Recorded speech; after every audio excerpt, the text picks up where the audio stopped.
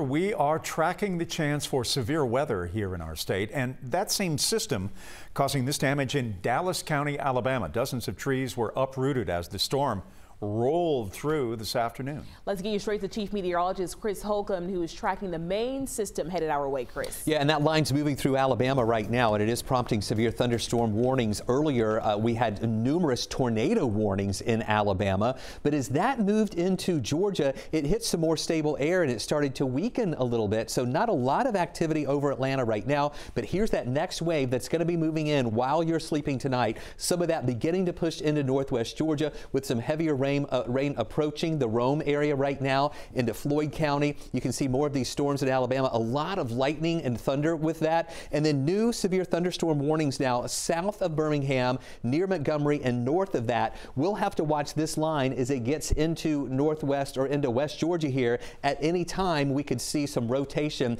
developing along that. Here you can see the tornado environment is much higher in Alabama, but when you get into Georgia, that tornado environment is lower. Now, that's right now. We think during the overnight hours, as our air destabilizes a little bit more, we're actually going to warm up a little bit overnight toward tomorrow morning. And as that line moves in, our air will destabilize, and that could sustain the potential for some stronger storms to develop overnight. Still with that potential for damaging winds, and yes, even the chance for a few of those tornadoes around. Take a live look out there right now. This is our driving shot up in the Rome area where things aren't too bad right now. Wet roads, and we're beginning to see that next batch of rain coming into the western parts of Floyd County at this hour, about to cross over the line with some of those heavier showers. Now, we do have a tornado watch in effect for much of Alabama. It cuts off right at the Georgia-Alabama line. It does include Cleburne County and Randolph County. Earlier, the Storm Prediction Center was talking about potentially extending that into Georgia,